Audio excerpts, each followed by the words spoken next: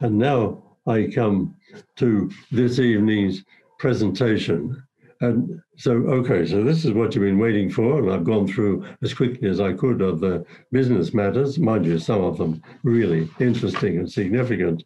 But tonight's presentation, so it's my great privilege to introduce one of our own fellows, actually, Professor Ian Hickie, who has so many honours and awards. He's a member of the Order of Australia. He is a fellow of our society, yes, of the Australian Society of Social Science, of the Academy of Social Sciences of Australia, of the Australian Health and Medical Society, and of the Royal Australian and New Zealand College of Practitioners, I'm guessing.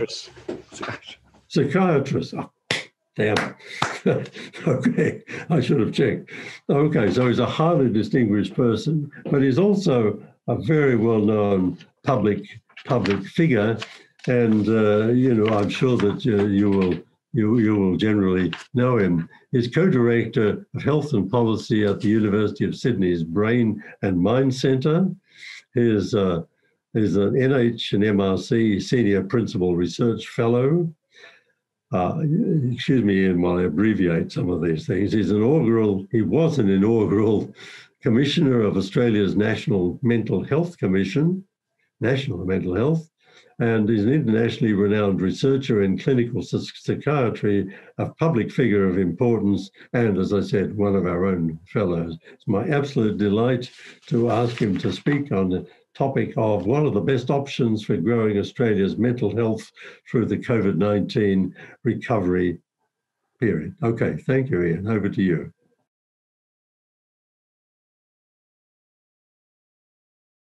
Thank you so much, Mr. President and Ian, for the very kind introduction. And I really do welcome the opportunity to speak with the Society for the first time myself directly. So it's a pleasure to join the Society. I would say that I am myself sitting on the lands of the Gadigal people of the Eora Nation. We're at Sydney University, and we truly value their contribution to Australia's learning and teaching. And I might say that specifically in the mental health area, people may or may not be aware of the Indigenous concept of social and emotional wellbeing. And it's one really of collective wellbeing. I mean, somewhat in contrast to much of the individual kind of views that we have in Western society, and particularly relevant, I'd suggest, in the COVID era. You know, we can't individually be well and collectively be unwell. The goal is really to be collectively well and to maximise our functioning together. And I think the COVID period has really presented a challenge in that regard. So I'm going to talk about mental health and particularly the concept of mental wealth in that theory, what collectively we have that matters to our functioning, how that's been affected by the COVID era, what are the challenges, what might we learn, what might change, and what might go forward. And what are the same major sets of influences that are currently active in these areas that present real opportunities. So at this stage, I'm going to attempt to share my screen productively with you. I really want to talk about how we do promote Australia's mental wealth, what it was like in the pre-COVID era, the challenges that we faced, and what we now face in the COVID era as we go forward, hopefully now moving through some of the major challenges as we think about the future, how we might think about a better future as a consequence of that we've learnt along the way. Important to say, I'm going to talk a fair bit about technology, and I am part of a spin-off company between the University of Sydney and PricewaterhouseCoopers out of the particular issues, which is internationalising many of these areas. And I was a member of Australia's National Mental Health Commission up to 2018, but the views I'm expressing are my own. There is this really important concept that the UK government of science, just prior to the previous financial crisis in 2009, really popularised, of developing the mental wealth of a nation. And that collective idea, not just the individual mental health or cognitive health we might have, and that countries, particularly developed countries, but developing countries as well, need to learn how to capitalise on their citizens' cognitive resources.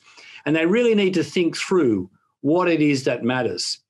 And a key kind of learning of the science at that stage was that really that little 5-word sentence at the end. We haven't really figured how to prevent a lot of the problems that we have, but we do need to move to a focus on earlier intervention at all life stages, not just early intervention in childhood, but early intervention throughout life at different stages to actually make sure that we support the mental health and mental well-being that we have. And the benefits are economic and social, if we think about it that way.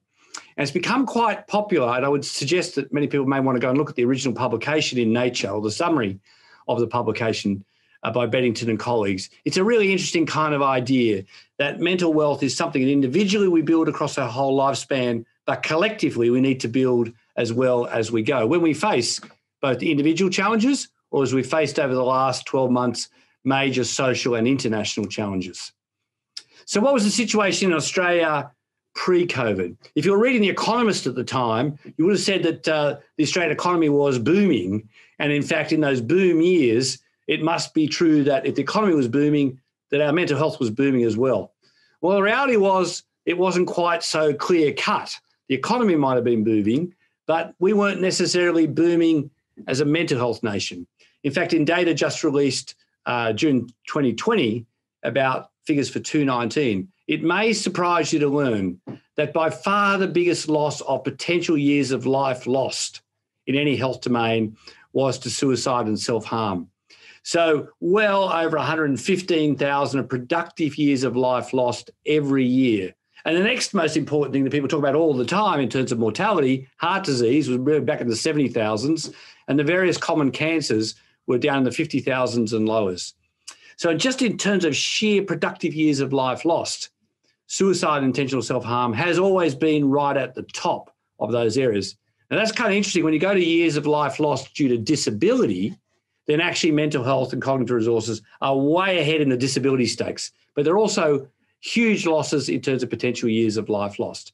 So the economic and social consequences of that have always been large, despite the fact that we were doing well economically. And if you looked at trends, in fact, in suicide data, we had a period that was actually very high back in the 1990s. And I'm often reminding younger people that, in fact, rates of suicide and self-harm amongst younger people were higher in the 1990s. I say that because that's pre-Facebook. That's pre the modern technologies. That's pre many of the factors that people now say are responsible for the difficulties. And those rates actually improved in the early 2000s. But in Australia and worldwide, rates have been significantly increasing actually over the last 10 years, but particularly in the last 5 years. And not only has there been an increase in rates, there's been an increase in rates in younger people. We certainly have major issues in Australia continuing amongst Indigenous people, but also rates of self-harm and suicide have significantly increased in younger females, a group that previously we did not associate as being at such risk. So things were not going well in that particular period. Now, mental health is unfortunately one of those areas that is always perceived to be in crisis. So this week, if you've been watching the news, you'll have seen the Aged Care Royal Commission come out nationally. You may have seen yesterday the Royal Commission in Victoria come out, where that Royal Commission, which has been running for 2 years, described the mental health system as catastrophic in terms of its delivery. I've personally been part of Human Rights Commission's inquiries back in the 2000s, other reports back in the late 1990s, continuously with various prime ministers and premiers about a system that doesn't deliver. And the National Commission that I was on till 2018 produced a report in 2014 about a need to really reorganise that system of healthcare, but create it within its wider social context. And it suggested to the governments at the time, the Turnbull government at the time, that what we needed was a Productivity Commission report. Always a danger in calling for another report. But the idea of a Productivity Commission report was to fundamentally rethink whether not just the health investments, but the social investments, the economic investments were in the right place to achieve the most good. Now, that took a while. It took a while to convince prime ministers. It took a while to convince treasurers. Prime Minister Morrison was the treasurer at the time when this started. And this finally was delivered in the middle of the COVID period last year. And it set aside a whole series of issues that needed to be more significantly attended to. Prevention and early help for people, particularly young people, improved systems of mental health care, but beyond the health system, issues in welfare, in education, in employment support, issues in everyday workplaces that still needed to be there, and a rethink, potentially, of the funding systems that in our complex federation might come together. An emphasis again, which I'll return to a number of times, on increased use of technology in the 21st century to increase access to care, but also the quality of care, but also to actually promote peer and community support. That finally got delivered in the middle of the COVID era. The government is still, the federal government, looking at its national responses to that in terms of what its responses will actually be. So in many ways, not a really great time to arrive in the middle of another national crisis. And I was doing some media this morning and someone asked me, well, hang on a second. Yesterday there was billions or potentially billions, for aged care, another very difficult system. Mental health care, how much will it cost? Premier Andrews made the comment yesterday in Victoria, it may cost billions to fix the mental health system. And that's billions plus billions then for aged care and mental health in a time when we face real economic challenges. I think the real issue is, yes, money needs to be spent in many of these areas, but unless we spend money wisely, we're in danger of just actually propelling on with what we've previously done, which hasn't worked very well. And there is a real challenge then as to design ideas, what really works, what delivers the best investment if we are to invest in these areas in the future. I think what we sadly have found out during the COVID period is when you face really additional challenges, systems that don't work well, aged care and mental health, both of which have been the subject of independent inquiries for the last 25 years, but not really seriously attended to, fall apart most readily when faced with those wider social challenges. So to take the specific issues related to the COVID situation, we're very fortunate in my work here at the Brain and Mind Centre that we were joined by Professor Joanne Atkinson and her group from the Sachs Institute, who used dynamic system modelling, looking at complex systems in real time. What is the interaction between things like economic policy, education policy, welfare, homelessness, psychological distress and suicide? What happens in real time if you have additional factors like COVID-19 and its impacts on economic recession coming into play?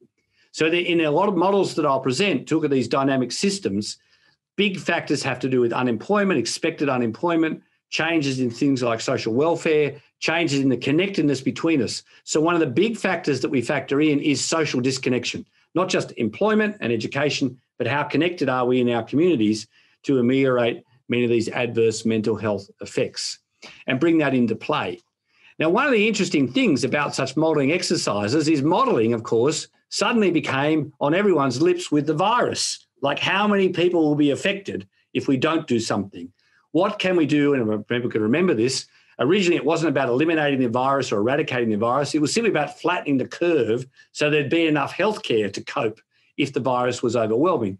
But it was also a dynamic situation, simulating particular scenarios to help governments make decisions about what would be the likely impact. And you may or may not remember modelling that unless we went to significant lockdown, a little bit of lockdown really wouldn't help. You'd have to have quite a lot of lockdown to actually reach thresholds for effects. So that idea that actually you would use serious mathematical models where you can understand the virus, but more importantly, you can understand the social behaviours that you needed to engage in to mitigate those effects. Many people are surprised to find that those models are actually used in the mental health area and can be used in a similar way. And the complex interactions between factors like employment, education, welfare, homelessness, and psychological distress can be looked at in terms of what might be the optimal combination of policies. They're complex systems, they are dynamic and they're changing. You can update them, but we would argue they should be just as much used in our area as they've been very effectively used to continuously inform government policy in the areas around the virus and its particular impacts. So pretty much people be aware of the notion of flattening the curve for the virus. We've been looking at what are, for example, for suicides, what were the best case and worst case scenarios before the government introduced JobKeeper or increased the payments under JobSeeker or supported other sets of situations. What would be likely to happen on an ongoing basis? Those models are generated from past data of what has happened in previous situations. Do they predict the past very well? And then used to simulate what might happen in the future. Now, to some degree, in terms of media attention to these particular issues, people focus on how bad it could be. Our preoccupation is not necessarily how bad it could be, but how effective are the strategies to ameliorate it. But take the COVID example, you can't make the virus go away, but what you do can have dramatically different effects. As we've sadly seen in North America, if you pretend it's going to go away, you can have disastrous effects. If you're caught unawares, as parts of Europe were and others, you have great trouble. Australia, we had the chance to actually consider other policies that might allow us to be in the much better situation that we are now in. The same is true in terms of the mental health sets of outcomes. So what we've been doing from those particular areas is actually taking the scenarios, just to go backwards, for suicides, and I'll show you for mental health presentations, for self-harm, for a range of other factors, we have had best case and worst case scenarios. When unemployment was predicted to go as high as 16%, or when non-participation rates were already at 19% last year, you could end up with very dramatic increases potentially in suicides, in self-harm, in presentations to emergency departments, hospitalisations. And you could make estimates around those particular sets of factors. Not a lot of people wanted to hear that, but sadly that is the experience of the Great Depression, of the previous economic turndowns, of the Asian financial crisis. Not acting and pretending it's not going to happen isn't helpful. What you might be able to do to ameliorate the effects is likely to be helpful, and to what extent, what combinations of policies might be most effective. Important to say, in the first instance, we said to governments, some things that you might think are really good actually might do nothing. Now, to show you how ineffective we are sometimes, the government went right ahead and did some of those things. One was an expansion of psychological care for sessions to see a psychologist. It was a very good thing back, and I was associated with this myself back in 2001, that psychological services did come under Medicare for the first time and were significantly expanded in 2006. But there was a limit on the number of Medicare sessions per psychologist and other allied health. And a lot of advocacy went on, well, we should increase the number. But in a fixed resource situation, you might imagine that the more you give to a small number, and actually you give that preferentially in the high wealth areas of our larger cities, you actually have an unintended consequence for others, which is less access. You've got the same number of people providing services. So a small number of people are probably better off, but a larger number of people actually are worse off in that situation because they receive less care, or they're a longer waiting list, or they drop out of particular care. So something that could seem very well intentioned, the government announced in October last year, is highly welcomed by some, but actually has no net effect on reducing these potential increases in psychological distress, presentations to emergency departments, self-harm, etc. Much to government's horror, some things can make the situation worse. So in particular areas, for example, like more public health campaigns encouraging people to get care, might actually perversely make the situation worse.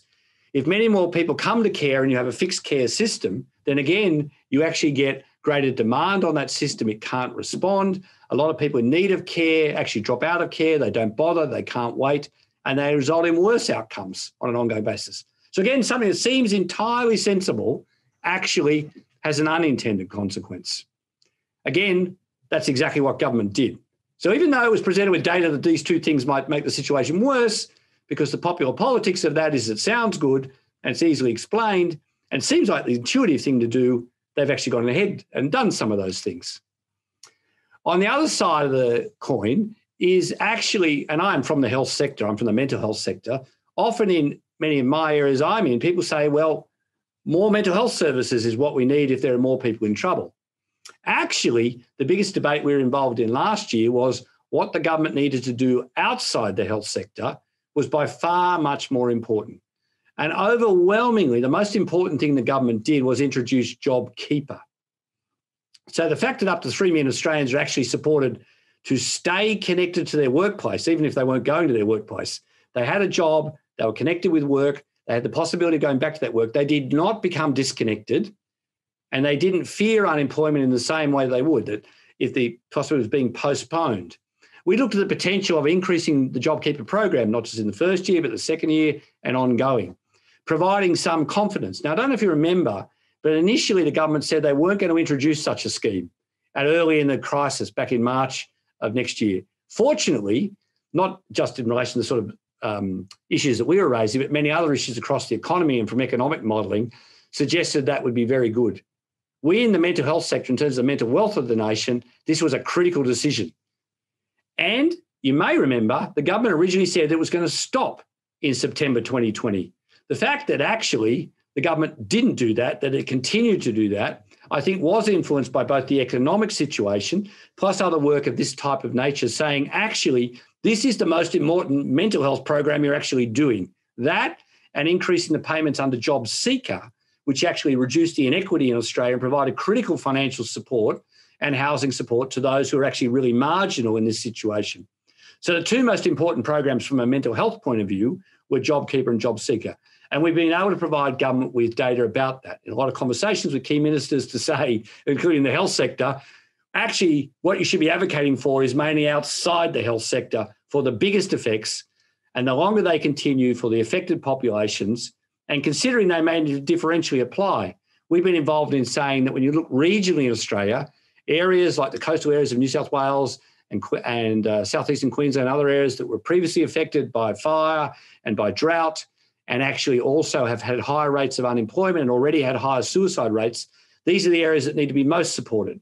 I think there are critical government decisions coming up with regards to ongoing support for hospitality, for tourism, for the aviation sector, and I might say for higher education, that are critical in these areas where there are industries where these issues about employment support remain critical issues to be addressed, even if other areas of the economy are recovering. So unequivocally, we've been saying about confidence about employment. And it isn't just the money that goes with employment. It's the connection to a job. It's a connection to identity. It's a connection to the workplace that you're part of, and some confidence that the government's going to stand behind and support. So although in one sense very expensive and large, and government continuing how long this should continue, by far and away, that has been the most important actual mental health initiative, well predicted by the models in terms of reductions. We've had a lot of discussion with government and others about what has happened as our models have run along. Unfortunately, as predicted by the models, issues related to self-harm, presentation amongst young people, amongst young women have increased, and we're seeing increased pressure on emergency departments right across the country, consistent with the models. We haven't, to date, seen an increased rate in suicides, which is very welcome.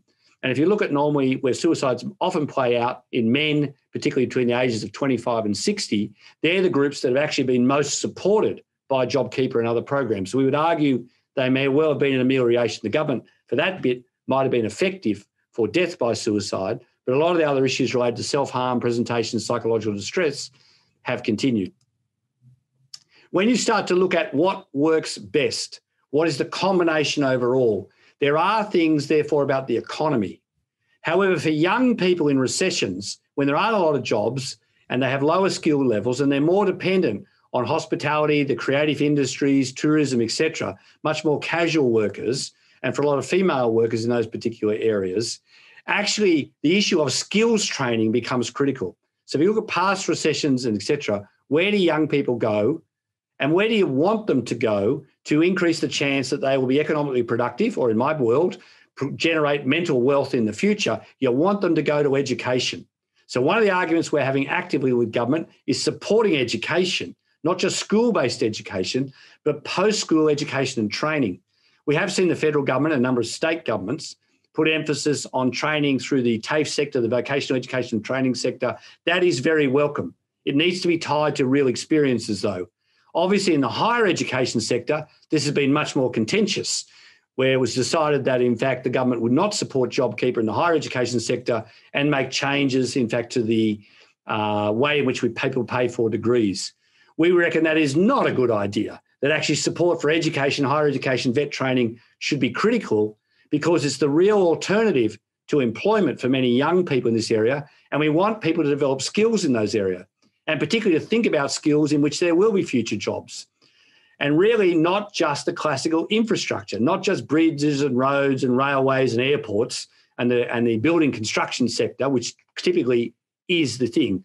And if there's one thing in Australia that drives me to total distraction is every time a politician talks about a job, they see someone in a high-vis outfit and a hard hat as if the only jobs are in the trades and education and infrastructure sector, as distinct from the many jobs in the future that we do need in aged care, in healthcare, in childcare, in many other areas for which you need skills and training, in addition to the IT sector and many other, the human services sector, where there are very good paid jobs and there's a great need for jobs development. So we need governments to be thinking smart about education and jobs for the future. We do need, however, an expansion in the mental health services sector. You may remember Greg Hunt made the comment when we thought we'd run out of ICU beds and ventilators for the virus that he would immediately make available the national health infrastructure across the private and public sector. And deals were done to purchase those health services from private hospitals and others if needed. We haven't seen this extend yet to mental health, despite the increased pressure on public health hospital emergency departments and other areas.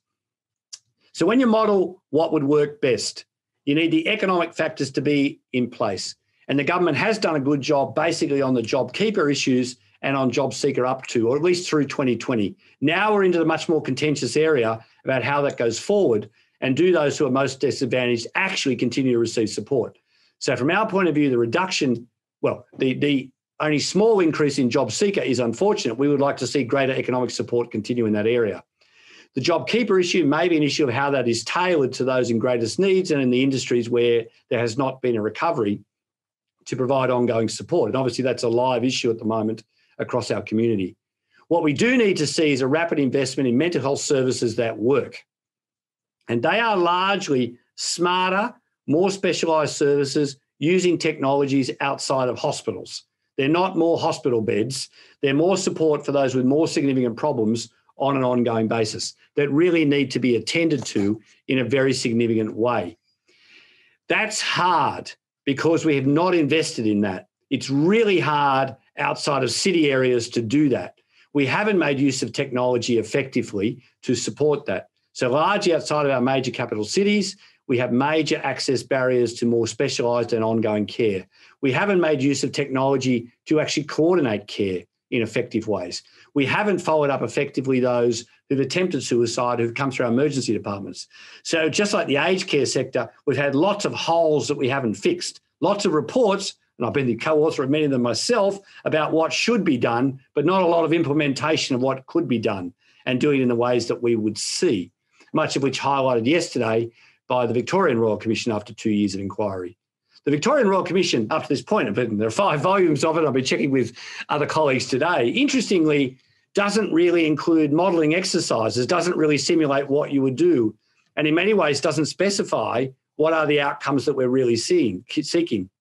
In a separate set of projects I'm associated with the BHP Foundation, we're doing that for young people across regional Australia. And very clearly, we're saying the outcomes that we are seeking to reduce are attempted suicide and presentations, but importantly, they're increased participation. They are back to school, back to work. They're those things. Do the interventions work? Not just do we have more activity in the health sector or in other sectors, but do they achieve the outcomes that they need to? To do that, you need to intervene earlier and more effectively with certain groups of people in the key years of interest. So it was made very famous by our Australian of the Year in 2010, Professor Pat McGorry and his colleagues in Melbourne. It's critical that in the teenage and young adult years that you intervene early and effectively if you want to get those particular outcomes, and that you actually have services that reach and connect with those people in effective ways. Much of health is very much a bricks and mortar type issue. You know, if you want to make something better in health, you go build a big hospital and you open it and you make a big new centre and you feel you've done something. In mental health, it's really the opposite of that. It's have you connected with people where they are in their lives effectively to assist them to get to care, but also to be back at school, be back at the university, be back in training and education, be back at work over a much longer period, over years, not days or weeks, to ensure you get those great outcomes. So the modelling we have, which is interesting because having presented this to government last year, the national government for the first time said, we've got to invest in modelling. We've actually got to do what we've done rather than just keep picking programs randomly all over the place of unknown size, of unknown particular things. So in fact, the national government has started to engage in these areas and has started to say, okay, we need to make use of these new methodologies, these mathematical approaches for complex systems to inform decision-making. I want to go from just the local situation and say what is happening then worldwide in this regard. I remain a fundamental optimist about what can happen mental health-wise, and much of my optimism is about what's happening elsewhere in the world, not just in Australia. An increasing recognition there's a great deal we can do at the population level for everybody, but also at the healthcare system level. And what are the priorities in that area? Not just to talk about the arrangements, the federation, the states, who's in charge, but what are the goals of these particular approaches? At the population level, it is productivity. Unashamedly, I'm not an economist, I am a psychiatrist, but unashamedly it's about productivity for its economic and its social benefits. And it has to be smart. One of the biggest areas in all of these areas is to understand diversity by regionality. Australia is not one place. And just reporting a national unemployment level or a national suicide rate is really unhelpful. Suicide rates are 3 or 4 times variable by regions. They're not the same. Areas I'm going up to the north coast of New South Wales again this week are markedly different from where I'm currently sitting in central Sydney. If you go to Western Australia, if you go to other places in the country, if you go to the Northern Territory, really different populations, really different sets of challenges. You've got to think about what are the dynamics of populations at those levels and what factors really contribute on an ongoing basis. Regionality, having systems that are fit for purpose, that are appropriate to the populations under coverage, is a really critical issue internationally, not just in Australia. And aggregating of national statistics at times hides the reality of what needs to happen at more local levels. Simon Crean, when he was the Minister for Regional Development in Australia, used to have a map in his office of about the 50 functional regions in Australia. There's not the 8 states and territories or one nation. There's about 50 functional social, geographic, economic regions, and that's the system which you need to think. How does the mental wealth fit in with economic development and social connections in those regions, and respond and plan with the people who live and work and conduct their lives in those regions? This kind of dynamic modelling and technology enhanced is fundamental to that. In healthcare systems, as my great friend and colleague Alan Fells often remarks, we are unapologetic in health planning old Stalinists. We think we can plan things from the top down and tell you what to do, and you'll do it, and you'll be better off. And I might say there's a lot of things during the COVID era that have looked a bit like that, from a public health point of view. Interesting, our public health law is generally over 100 years old. We'll just tell you what to do, and you'll do it. In reality, it doesn't work very well. The whole of medicine is moving towards much more personalised models of care, active consumers, people needing to make choices, people needing to know what the options are. And in my own area, in the mental health area, people are incredibly variable. Things like diagnoses are poor proxies for their experience. Averages out of clinical trials don't translate well into individual delivery of care. We need smarter systems. And those systems are not in hospitals, they're longer term, working with people.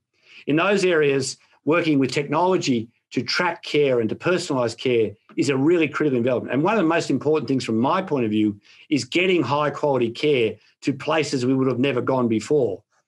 Technology is really important.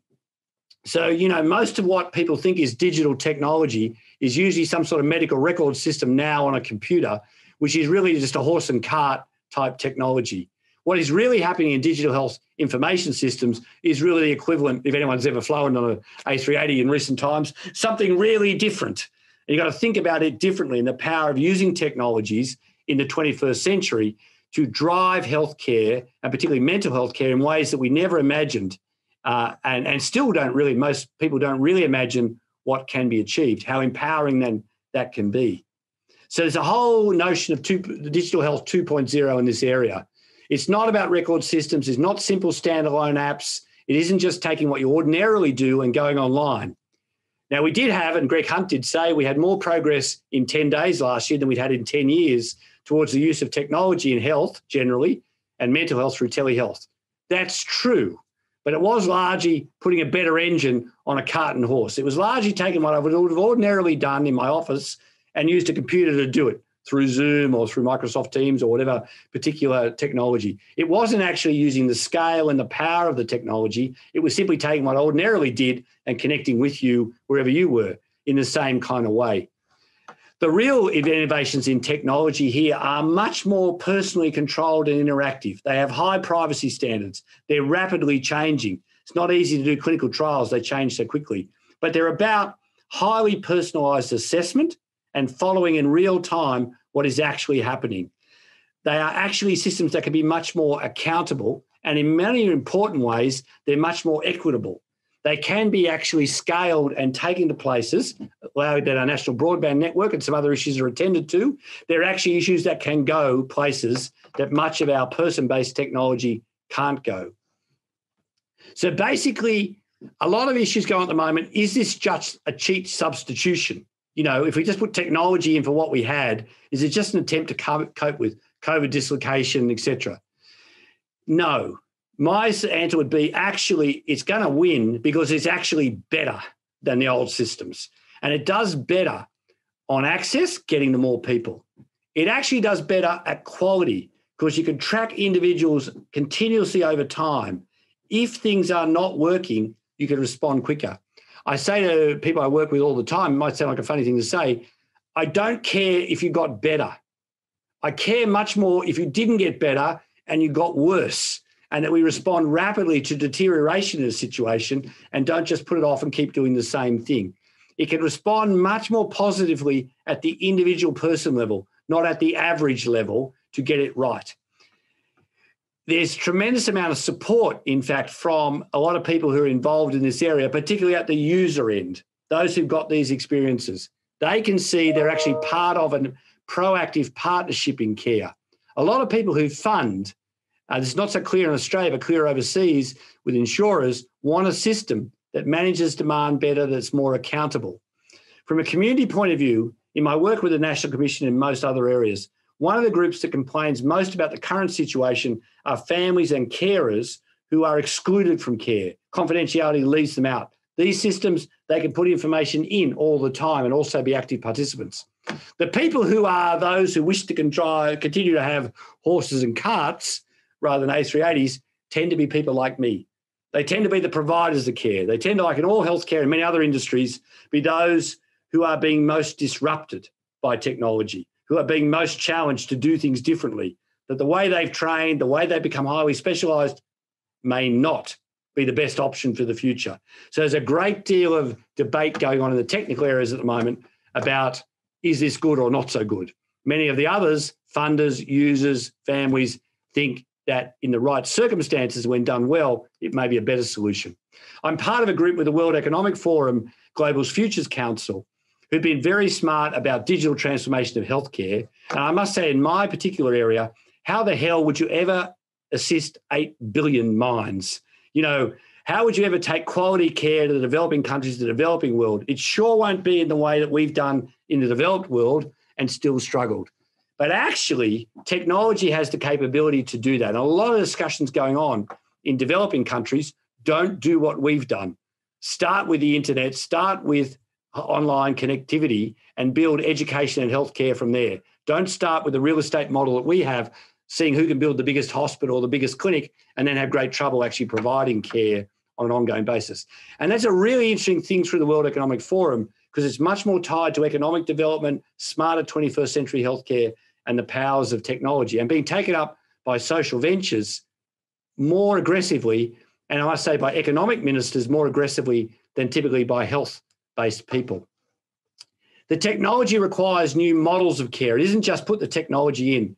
Healthcare has been quite resistant, in fact, to the use of new technologies. The providers are pretty much in charge of a lot of things in healthcare. So you've got to have new models of care. We've been arguing in the youth area, for those who are interested, we have a supplement in the Medical Journal of Australia back at the end of 2019 about bringing in new concepts, better assessments, clinical staging, better understanding of pathways, but really using technology to assist the assessment, but the ongoing measurement of care over time to be more effective. What we've been looking at is how ready are healthcare systems to use those new technologies. In healthcare, we're terrified of change. In fact, we're very happy with what we know currently doesn't work. We're terrified if we change something, there'll be unexpected consequences. We've been looking at how quickly health systems can actually use technology-enabled care and what would be the effect. Technology-enabled care always outstrips any of the other business as usual or small increases in capacity. At the moment, the nation's thinking about, where do we get more psychologists? Where do we get more nurses? Small increases in workers who just do what they're currently doing only have small effects on the actual outcomes of interest. Coordinating that care using technology has much bigger effects, something we're very reluctant to do. I must say, I was almost thrown out of Prime Minister Rudd's 2008, if anyone can remember, 2020 conference, because we were saying at the time, do not do My Health Record, the top-down national health record system, do personally enabled care. Of course, the government was committed at the time and is still committed to billions of dollars into a top-down system where the user is not really very interactive. It's information shared between healthcare providers and is a small advance over the existing systems. We've also been looking at actually what can you do?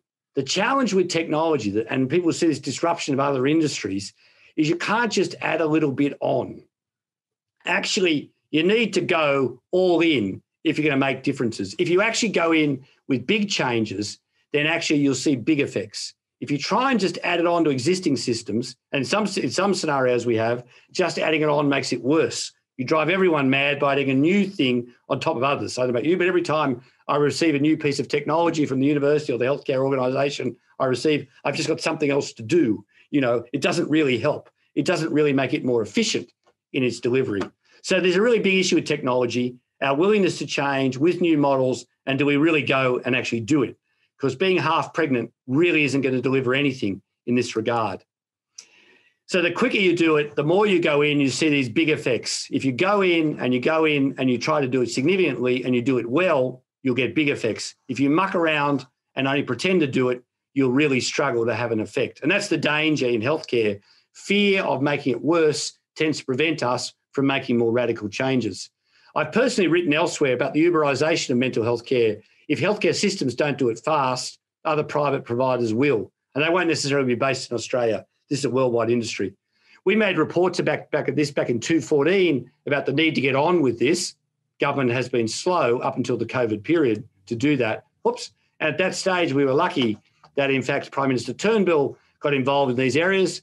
But it's actually this person who you won't know, who's a Colombian psychiatrist called Lara Espina-Polinos, who was actually sitting in Bogota in Colombia, providing services to those in Broken Hill, New South Wales, child psychiatrist, who'd never received services before. So in a marvellous piece of reverse imperialism, someone from a developing country was providing services to our citizens in New South Wales that we weren't doing. Our alternative model at the time was to fly a psychiatrist from New Zealand once a month to those communities, instead of actually working with communities and using technologies. I'll return to Lara shortly. We've been fortunate that, in fact, the Turnbull government did back a project I'm associated with, Project Synergy, about looking about how to do these across Australian healthcare. And we've been involved in that in many different forms over the last 3 years to look at it. Basically, how do you take all the retail brands that we've got, combine them with the power of the internet to actually bring a whole lot of other technologies that are out there, peer support, apps, tracking mechanisms, personal monitoring devices, plus improved healthcare into the lives of everybody who might be attending those particular services. And really it builds on the notions that you need much more personalised care and you need to track what happens over time. These are the two elements that translate to our favourite slogan at the moment, which is right care, right time, or even right care first time you come to our system, to which with the BHP Foundation work, we'd add where you live to get it actually to where you are so you don't have to keep coming to us over time. And with Lara's help, we've been building new clinics based on this, where young people come in and access care, the health professionals get involved in care, and then you get to see people like Lara for those who really have a high need to see professionals and build that in and actually become technology becomes embedded within smarter services, including access to high-skilled professionals early in the course of care. One of the aspects I'd just like to finish with, I'm really proud of, is actually working with developing countries. So Lara, who came to Australia with her husband, couldn't work here, did a PhD with us, developed a lot of this technology, has now gone back to Colombia, and she's taken the technology with her. So she's actually taken our background technology. She's on the ground back in Bogota, even during the COVID period, actually introducing this technology on an ongoing basis and working with different universities and centres now in Colombia. We're part of a partnership supported by the Botner Foundation in Switzerland about those particular areas. We similarly have work going on in Alberta in Canada and elsewhere about how you can internationalise these issues, share technology, share expertise to reach populations that we've never been able to reach in the past. That work in the developing world is great. Needless to say, there is considerable work still to be done here in Australia. There's considerable work to be done here in New South Wales. I'm off to the Northern Rivers tomorrow as part of work up there, where there's a tremendous amount of primary care services, a great deal of interest in Indigenous populations, changing some of the futures of those areas by working with communities at a local level with the power of technologies, but also of regional partnerships. So I think, in conclusion, we can grow the mental wealth of Australia if we're smart, if we're regionally focused, and we make use of the opportunities that now exist in the 21st century. So thanks very much for your attention, and I'll hand back to Eugenie to take questions.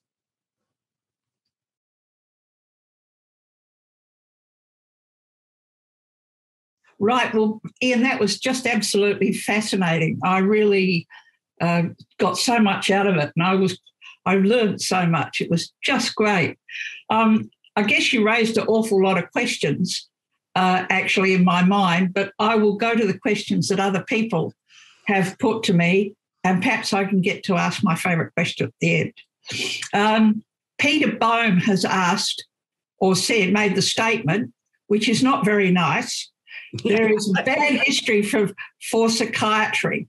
We can think of deep sleep therapy, frontal lobotomy for schizophrenia, no effective treatment for schizophrenia, and so on.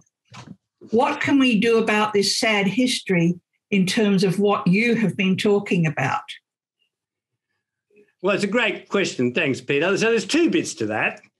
It's not the entire history. So one of the things is we've got to tell a broader history. In fact, I was just told, if you go to the Lancet last year, there is more than that to the history of psychiatry. In fact, the history of psychiatry has many good aspects. In fact, and the arrival of effective treatments in the 1950s, of the movement away from institutionalisation and social isolation to actually people starting to live their lives outside of that. In fact, back if you go to the John Kennedy era, is about actually an awareness of these issues. So we've had some bad bits along the way, but the development of better treatments, the better explanations along the way is part of that. So I think we have to be careful not to reinforce the stigma and discrimination and isolation by simply saying that is the history. But like every area of medicine, it's hard to make progress unless treatments improve. And I think the situation, in fact, from the 1950s and 60s onwards is part of that. I'm just in the middle of writing a book, Peter, about really the history of antidepressant treatments in other areas and people telling a more accurate history. And in fact, since the 2000s onwards, there's very good evidence about the efficacy of treatment, the benefits in terms of reduced suicide, but access to quality care is important. So when we've had a bad history, which is true, and aspects of that, or the misuse during the Nazi regime or in the Soviet Union and concerns about situations in China, etc., we need to see where psychiatry has been misused for political or other social purposes, which is not the normal history of it, but also I think in the continuing ways that we deal with these issues, that in fact the best delivery of care. So I would say the structural discrimination against mental health care, the lack of expenditure, the lack of investment contributes to that bad history. Very hard to make progress unless you invest. And I think what you see interesting in Australia and elsewhere over the last 20 years is a huge increase in awareness and acceptance, but it hasn't lined up with a huge increase in investment in evidence-based solutions. I guess what I've been talking about is you've got to be smart about what you invest in. You have to see the wider social context, and then you have to invest in quality care and be accountable for that. Right. I've got a question from Guy Laux, I hope I've got that right, who says, thank you very much for your presentation. The models are interesting, given the potential social disconnection and the impact in the regional and lower connected areas within society. Are there greater impacts there? In other words, have you modified an area in Australia that's low socioeconomic and shown that potentially what you do in terms of education, job seeker, etc., has had a greater impact? So the first bit, yes, we were lucky to be, the reason we were able to do this during the COVID pandemic is we'd been doing it for some years before, and we just actually in February last year just completed a major set of work in the Northern Rivers, which is an area of high socioeconomic disadvantage. For people who know the area, people in the Clarence Valley and people around Kempsey, and then there are people in Indigenous populations. There's really big differences between Byron Bay and Grafton in terms of what happens in that area. And that area, to the great credit of Julie Sturgis, the head of the Primary Health Network, was really interested in investments outside of health. And so we've modelled with them investments in childhood education, in childhood social support, in reductions in trauma, in a whole lot of issues outside of the healthcare sector and for younger people, which are much more salient, and the effects in their area are bigger for those longer term investments. Now, we've been doing that pre-COVID. So a lot of the things in mental health, the investments are outside healthcare, and they are in childhood disadvantage and in other areas, and in education in particular. Then what really upset the government at the time is we reran those for COVID immediately for those areas, and they were areas that had already been hit by the drought, and by the bushfires. So they were already going bad pre-COVID, and then they had COVID. And so that set of areas, when we went back to the government and said, in those areas, it's going to be worse, that the worst case scenario is worse because they're starting in a bad situation. Now, it's interesting, Canberra didn't want to hear that. Canberra wants a one-size-fits-all type idea. We were going, forget it. It isn't a one-size-fits-all. You're going to have to do things differently. Interesting, when Victoria went into its second lockdown, we reran the models for Victoria for higher social disconnection, for worse outcomes. And in fact, they have had worse outcomes for presentations to emergency departments as predicted.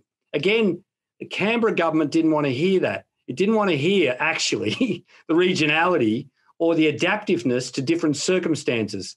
Not surprisingly, national governments like a one-size-fits-all model.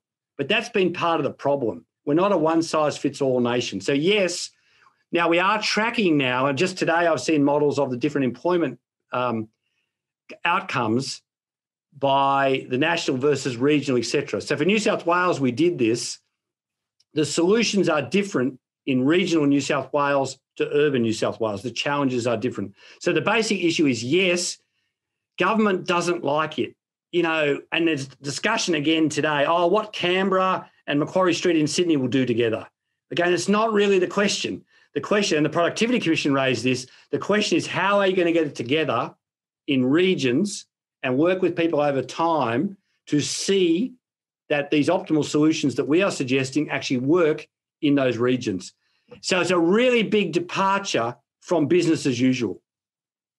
Thank you for that. I have another question. This is from Judith Wheeldon, which I would like to sort of reinforce. One of the big factors in funding of mental health must be community attitudes to come. Yep. And I guess the concept of mental wealth is a lovely idea. Judith wants to know how you're going to introduce that to the general public. I wanted to know as a ride-on, because I'm particularly interested in aged care and the money that's going into aged care. If you improve the mental wealth, can you improve the mental wealth of the community by improving the mental wealth of the elderly? To take the last bit first, and I must say, as I'm on that curve, I look forward to a better old age. Yes. In fact, I've been involved in several discussions. Although some of the earlier intervention things tend to have a focus on children and young people, there are critical issues outlined and actually much better mental health and welfare. In fact, the previous Minister for Aged Care, Ken Wyatt, had a background in community mental health and other areas and had, not well known publically, prioritised the mental health and well-being of older people. Yes. Mm-hmm. And if you want people to survive well in their homes, they've got to stay socially connected, right? You've got to think about how communities function and the limits, for example, of musculoskeletal and other issues around mobility. So the use of technology. So a whole set of other papers that, Eugenie, I'll share with you is our work with older people and modelling. So guess who some of the biggest advocates are for technology? Older people. Guess where the biggest discrimination against the use of technology is? Older people, right? There is a bit of an issue. You have to have, like I have, children or grandchildren often to assist you with the technology at home. Yes. Once you've left work. In fact, there's very interesting French data. You've got to now be about over the age of about 75 to have not had significant exposure to technology earlier in life. But as you age, so really the groups that don't want to use technology are really afraid of it now are quite elderly. I must say this, my 90-year-old mother has been a frequent user of technology for banking and other services continuously. If you have the support to use it, and then there is an issue about maintaining the connectivity. When it falls down, when it breaks down, how do you support that? So that's a really important set of issues, Eugenie, you're raising. So the answer is yes, and there are economic and social benefits for that in older persons. So interestingly, in the Royal Commission set of issues, we have been involved again of raising the issue of technology. Now, I can't speak for the current environment, but Ken Wyatt, as the previous minister, was extremely interested in that. And Mark Butler, for those who remember when he was the Labor Cabinet Minister for Ageing and Mental Health, they were the two things he was responsible for. He said, great, I got two of the most difficult jobs. Forget health, ageing and mental health is much harder. Again, a big advocate for these areas. So I think that's a community dialogue we have to have. on an ongoing basis. The mental health concept, to answer the first part of your question, we had Prime Minister Turnbull using the mental health concept all the time. He, as a grandparent, was really interested in the investment in early childhood and cognitive development. And so we were part of a Prime Minister's working party at that stage on using technology. And my favourite thing was connecting grandparents with grandchildren through technology, you know, for the mental health and well-being of both, right? You know, grandchildren do much better in the care of their grandparents, and so do grandparents. You know, I am one myself.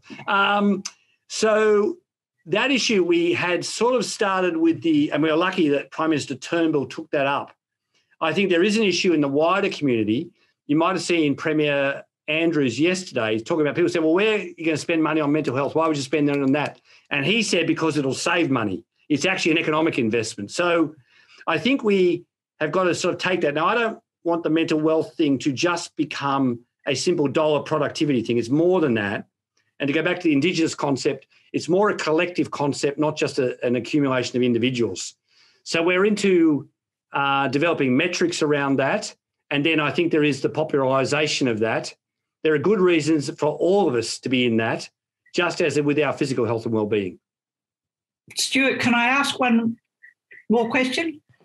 Yes, absolutely. If you want to ask mine, feel free. I am going to ask. Funnily enough, I had yours on my list to ask next.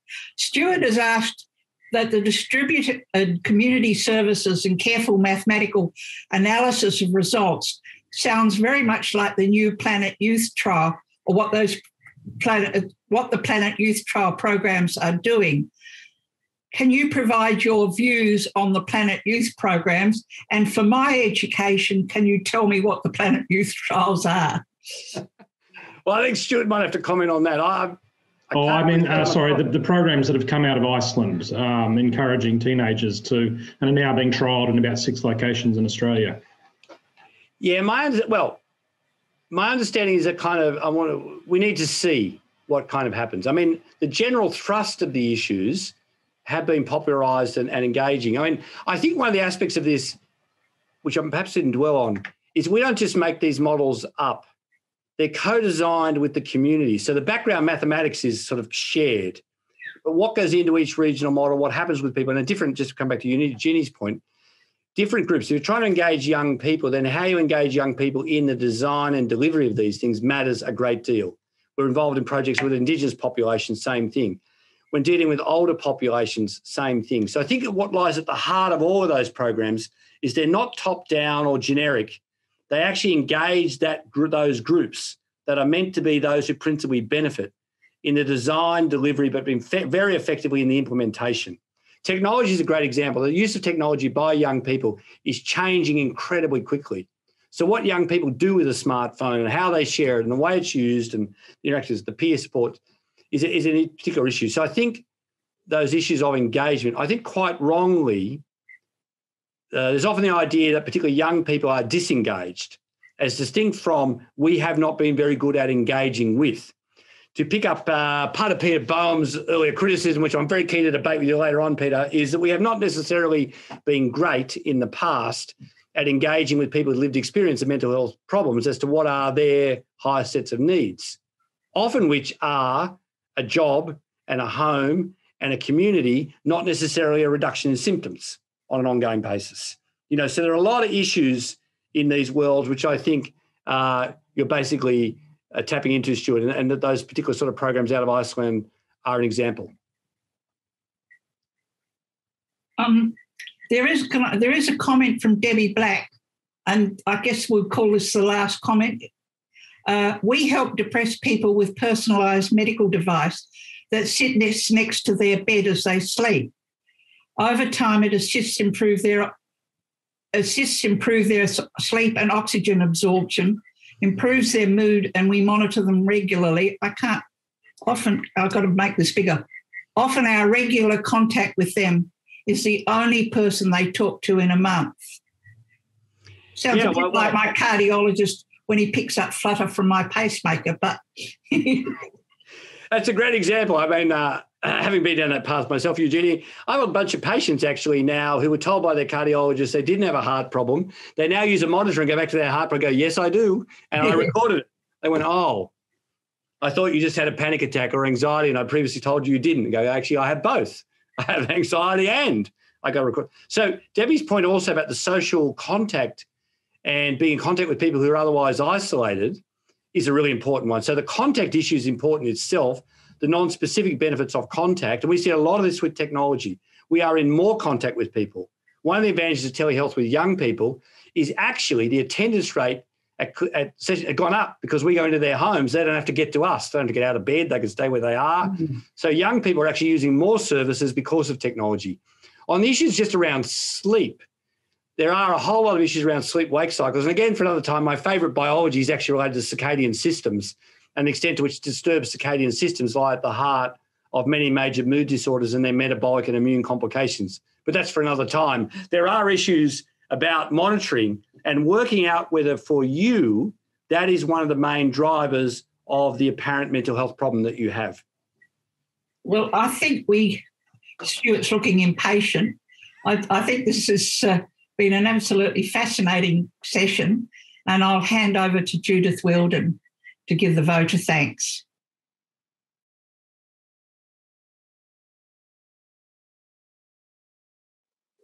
Thank you very much, Eugenie.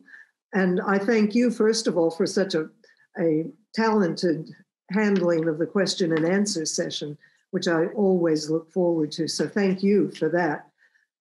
And thank you to Stuart and Lindsay for the excellent work they do behind the scenes, making sure that we have a program that is as perfect and faultless as it can be. Our little disruptions were not their fault. But we had a great program in spite of whatever the weather was trying to do to us. Professor Ian Hickie, I must consolidate into a very small space. Great thanks already expressed by Eugenie, and I'm glad that she did that. I had a hard time putting my thoughts together because I wanted to listen to every word that was being said, including in the question period. But I've boiled it down to this, and that is that I want to thank you especially for two things. First, the JobKeeper aha moment, the official recognition of the idea that investing in people is good for mental health of all of us, and that as members of society, if we look after the well-being of others, that affects our well-being as well. And I'd just like to stretch that a little bit. I think you will nod your head in agreement to education, starting from preschool on, domestic violence programs, sex education in our schools, which I think we understand over from the last few weeks' news events that we have very little understanding or good ideas about. And of course, very fundamentally, racism in all its forms. And if we can apply to that the mental wealth concept that you've taken us through, if nothing else, if our humanity doesn't appeal to us, our self-interest might. And once that happens, maybe we can then understand the humanity and the better world it creates for all of us. In other words, it makes darn good sense. So thank you very much for that, for all the scientific support you gave so that we can see how you actually got there, that this is not just a nice set of words. But being that I am a person who cares a lot about words, I want to say I think the phrase mental wealth is extraordinarily valuable. And what you were able to do with it tonight was to manage to manage a positive approach to what is usually regarded as a topic that is only frightening, sad, and doomed. But the words mental wealth make us look at, as you defined it, the collective cognitive and emotional resources of our community, all of which is a very positive thing and which we know we can take meaningful steps towards improving. So thank you for that. And thank you for letting me move on from that to add two more elements to your mental wealth. Collective cognitive and emotional resources, absolutely. But I think the Royal Society adds intellectual and creative elements to our mental health. And we thank you for the intellectual and creative contribution you gave to us this evening as we finish our 200th year and begin a whole new century of encouraging the mental wealth, the intellectual discussion of our community. So I can hear a round of applause among our audience for the very stimulating session that you gave us this evening. Thank you very, very much for that. And if I can just add a different note, remember, folks, to watch the website for all the coming events, the Royal Societies of Australia and the branch meetings, and our April 7th OGM meeting with Leah Kanar-Lichtenberger, which has the most enticing title, Antarctica, This Ain't No Mirage, The Value of Art in Disseminating Scientific Information. I think that sounds absolutely unmissable. And a week later, Ideas at the House will be on again, and our distinguished fellow, Tom Keneally, will talk to us about writing historical fiction, and in particular, his new book, The Dickens Boy, examining the life and experiences of the sons of Charles Dickens, who were shipped out to Australia for the term of their natural lives, but voluntarily. So thank you all for coming along this evening, and thank you especially, Professor Ian Hickie. Good night, everybody.